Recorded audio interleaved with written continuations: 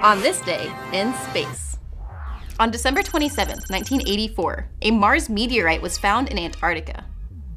The meteorite, known as Allan Hills 84001, was found in Allan Hills, which is a group of hills in Antarctica. It was found by an American team of meteorite hunters from a National Science Foundation program called ANSMET, which stands for the Antarctic Search for Meteorites.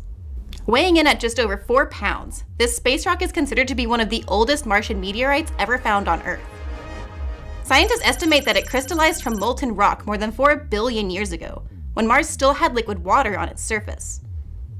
Scientists determined that the meteorite probably came from an area called Valles Marineris. To figure that out, they compared spacecraft data on the chemical composition of Mars with the chemical composition of the meteorite.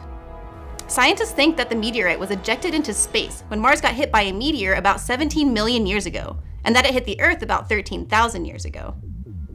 And that's what happened on this day in space.